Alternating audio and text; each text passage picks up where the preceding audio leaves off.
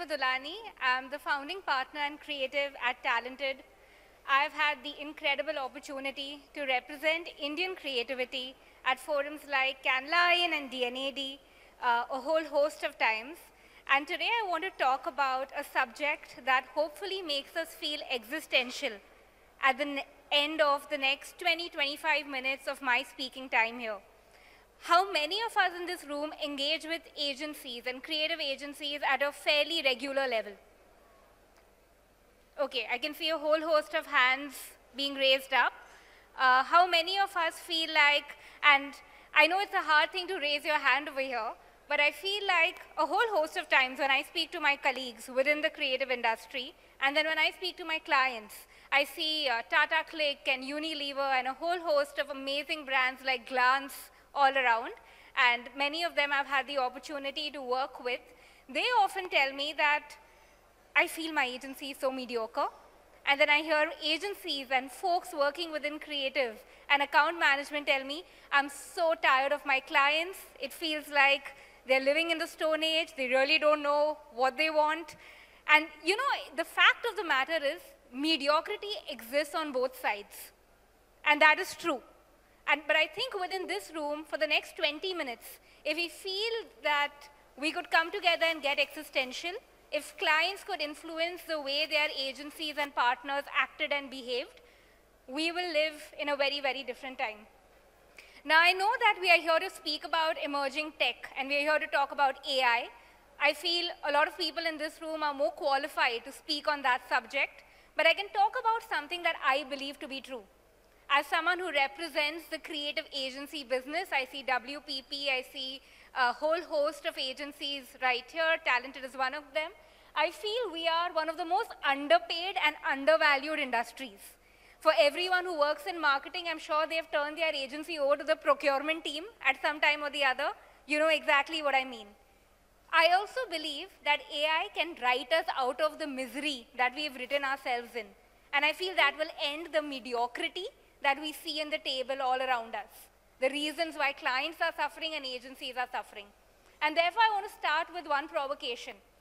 Why does any key opinion leader feel comfortable writing a clickbait that says the work that you and I do, our human creativity and human intelligence, is absolutely replaceable, and AI can do it faster?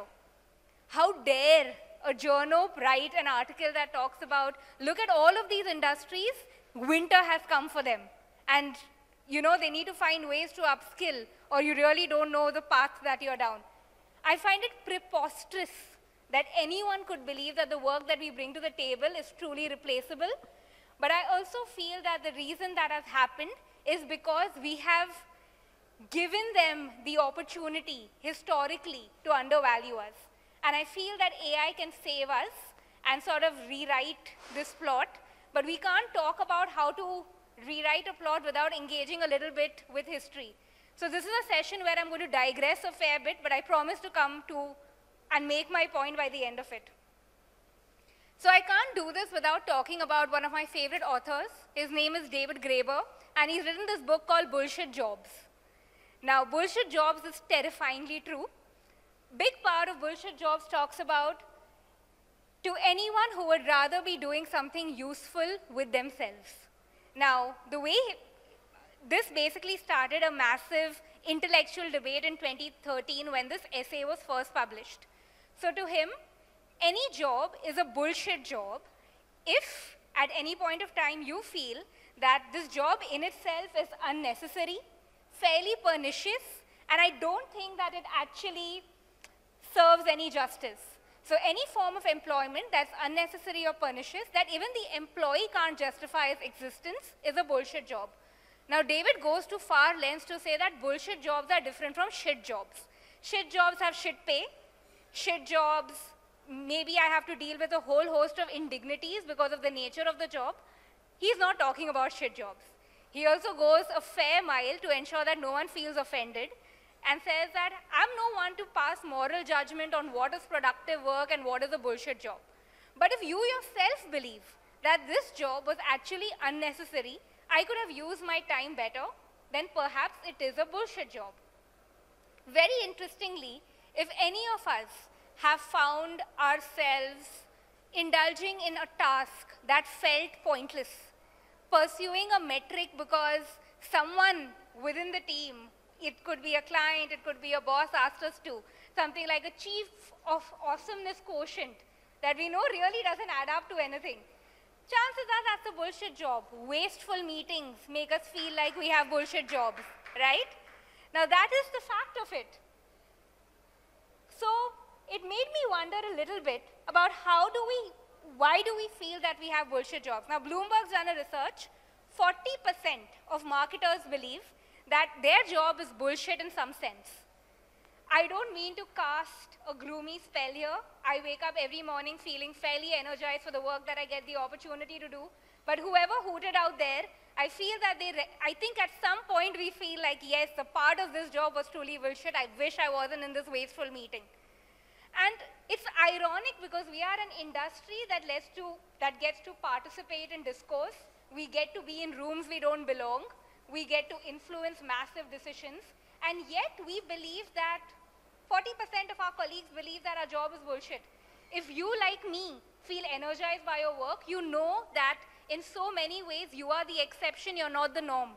Because most marketing rooms feel like I would be doing anything else with my time but this. But hey, here we are on yet another call, yet another meeting that could be an email, right?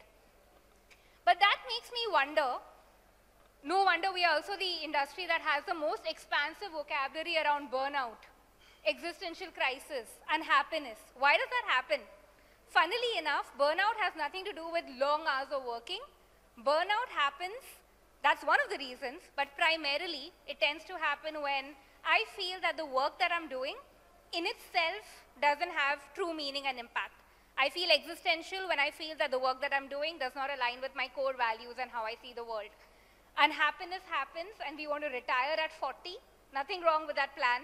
But it usually comes from a sense of, I really want to escape the misery that is my job and these long hours where I'm pursuing awesomeness quotients. Which also makes me wonder a little bit that if Gen AI is truly so transformational, then why are we still doing bullshit jobs? I was walking in here at TechManch and the number of people who are still taking calls, the number of people who are still stuck in meetings and responding to emails. If AI is so transformational, why are we busier than ever? Shouldn't it have taken over our jobs? That's most certainly not happened, right? Now, I've already digressed so much, so let me digress a little more. I feel in every society, the reason that doesn't happen is because no ruling class wants educated people to have a ton of free time. That's going to make them think. That's just not good for society. No wonder technology has always marshaled us to do more than we would have done. So in 1930, the economist John Maynard Keynes, he predicted that by the end of the century, technology would have advanced. This is 1930, mind you. It would have advanced so much that developed mature markets like the UK and Great Britain would have achieved a 15-hour work week. We are more primed than ever with Gen AI and all the predictive modeling and everything that we've been hearing over today to have a 15-hour work week. Yet that is never going to happen because, like I was saying, technology has always been marshaled to make us work more.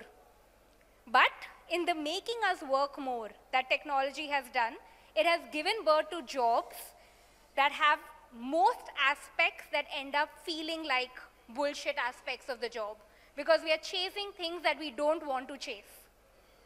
For the first time, this could mean amazing news because if we play our cards right, we can really define the kind of work we truly want to do with the advent of AI. But we can't change the course of history without engaging with history. Everything feels unprecedented when we haven't engaged with history, right? So here's a quick history lesson for a lot of the clients.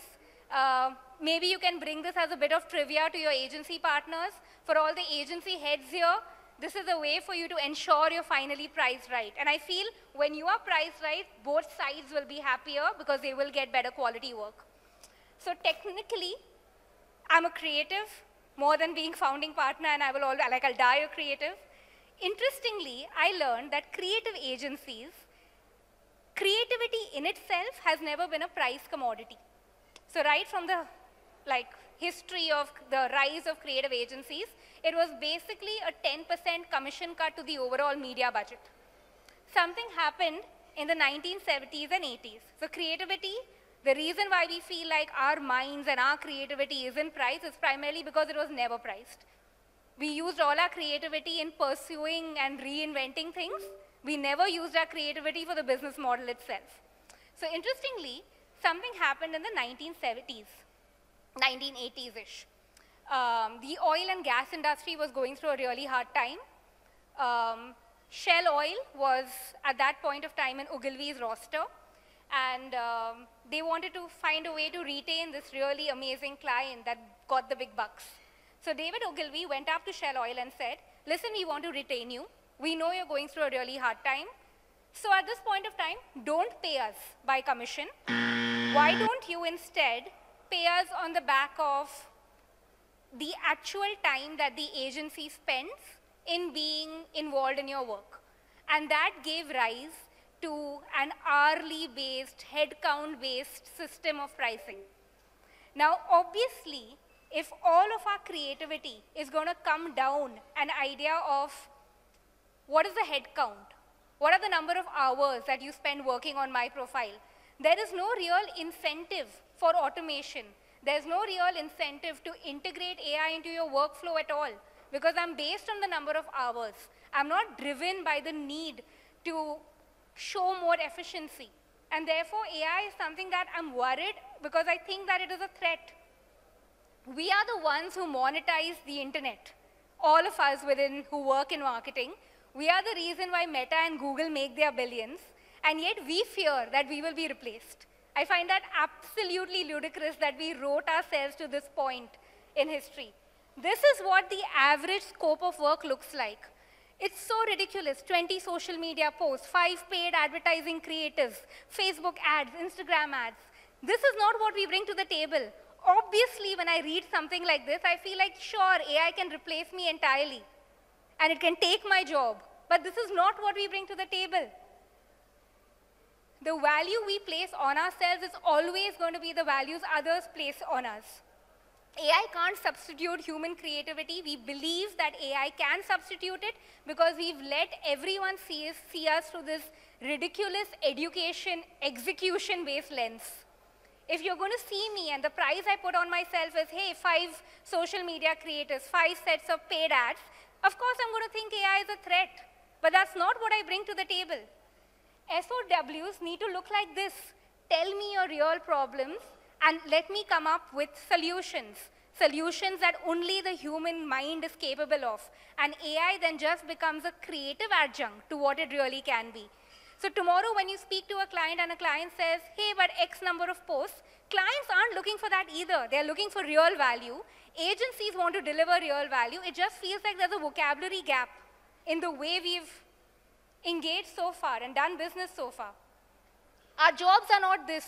Make sure the words are correct, spelled correctly. Make sure we buy the right spot at the right time at the right price. Make sure the CTA button is on the right website. I'm sorry, I'm going to take 5 more minutes, and I promise that I will come to the end of this really long monologue. This is our job. Transform businesses by seeing connections and patterns that no one else can see. And this is my last provocation. I'm going to skip a big parts of this deck so that it doesn't blare again. What about the people? I think the biggest provocation that I had, what about the people who actually are doing the bullshit jobs? And I'm using bullshit jobs only by David Graeber's definition.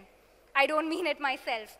What if there is a consulting agency out there where your bread and butter is the bullshit aspect of the work? Don't we have a moral obligation to them as an industry? This reminds me again of my friend John Maynard Keynes and what he said, which is, so there was this point when John Maynard Keynes, the economist, said, at any point of time when a country is in economic stasis, dig trenches beyond bore. Call everyone in the population, give them a shovel, tell them to dig a trench, then tell them to fill up the trench. What's going to happen is everyone will be employed, everyone will have a job, and your economy will go back to feeling invigorated again, because these people will give back to the industry, to the economy when they earn, right? But I feel that doesn't apply to us, because I don't think anyone entered marketing wanting to do bullshit work. They entered marketing to have radical ideas. They got siloed into bullshit work because of the conditions that we created. So if we are thought leaders over here, it's our responsibility to let them do their life's best work. We've not given them the permission to do that so far. We are not an industry made up of passengers waiting to get by. That's just not our make. We wouldn't be doing this. There are 100 other things to do. We need to remember that great ideas are truly rare. And in a marketing landscape where distribution and productivity is commoditized, this is going to be a truly scarce resource that's always going to be on the rise. I had a few case studies for you that I'm going to skip, primarily because I think we know what great work with AI looks like. Can you help me move forward? Nahin play karna hai. So, instead of moving towards the end of this presentation, making a sense of the time, here's what I want to bring up as my final provocation. I won't play case studies because I think we have a fairly expansive vocabulary on what great work with AI could look like. Tons of global case studies out there. But it is this. Either we can continue being subservient to AI, we can consider AI to be a threat, we can go down the path of employee headcount-based pricing models that are R-based, no real incentive for us to rejig things. And what will end up happening then is AI will do the creation, AI will do the thinking, and all of us here will be subservient to it. And we will be the ones who ensure that this is what AI created, let me check if it plays end-to-end. And we will be AI checkers, and we will be auditors for the beautiful work that AI gets to make.